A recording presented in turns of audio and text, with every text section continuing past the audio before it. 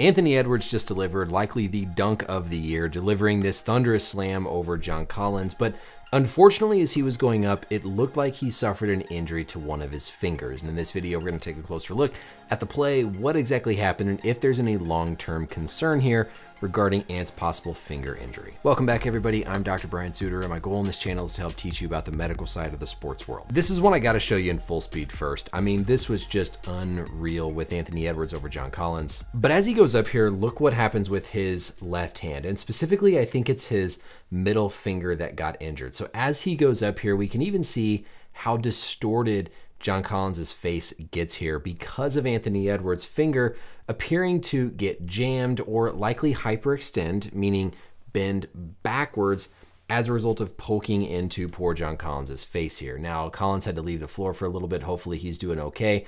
As we can see though, continues to go up here. That finger is still hyperextended, meaning bent backwards on Collins' face, finally releases off. And then as Edwards comes through on the rest of the play here, we see him point to the camera and just show his hand. And I think the finger that we're concerned about is gonna be this one right here. So his middle finger, likely what I think is a dorsal dislocation of his proximal interphalangeal joint, or a dorsal PIP dislocation. Quick anatomy lesson here with our biodigital anatomy tools. So looking at a hand, of course we have the thumb. The thumb is on the radial side of the hand. The pinky is on what we call the ulnar side of the hand. And then we have the thumb, the pointer finger or index finger, the long finger or the middle finger, the ring finger, and then the small or the pinky finger. These joints right here are going to be the joints between the metacarpal bones and the phalanges. But then we have these three phalanges. You have a proximal phalanx, a middle phalanx, and a distal phalanx. This joint right here is going to be the proximal, meaning it's closer to the rest of the body, interphalangeal joint, so proximal joint between the two phalanxes.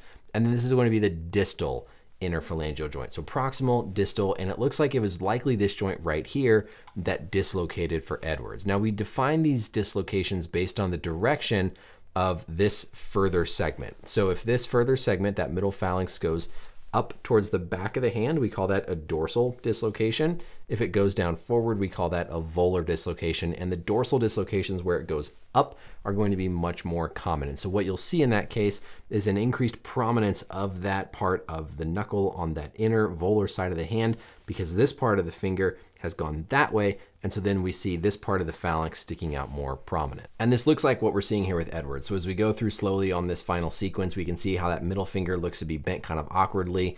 There looks to be a little bit more prominence of that volar side of that joint right there with that distal location back dorsal. So I suspect still, again, based on this view, dorsal dislocation of that PIP joint. Treatment for this kind of thing is pretty straightforward. You're gonna do what we call closed reduction. So you're gonna pop the finger back into place. A very simple thing. Their athletic trainer, or if there's team docs there for the Jazz, very capable, very easy to do this and get it back in place.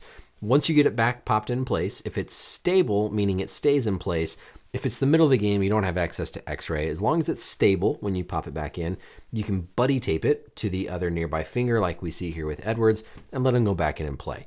If it keeps popping out, that suggests there could be a big fracture chunk sitting there inside the finger, and so then you're gonna hold them out because of that unstable joint. The long-term treatment and just recovery time then depends on if there is a fracture.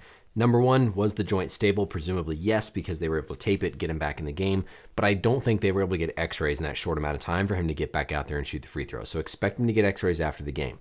If there's a fracture and it involves a certain extent of that joint where those two bones articulate, then sometimes you need to do surgery for these types of things. But if it's a small enough fracture or there's no fracture, then it's just gonna be a period of time in a splint or buddy taped with those fingers together, unless there's something else unusual like a tendon injury, which they just might not have picked up right away. So I'm hopeful that unless we see a big fracture, this should not be an issue for Edwards going forward. I do expect that he'll probably have those fingers taped for a number of weeks or so while that joint kind of scars down and heals up, but shouldn't be necessarily a long-term thing unless we find a major fracture.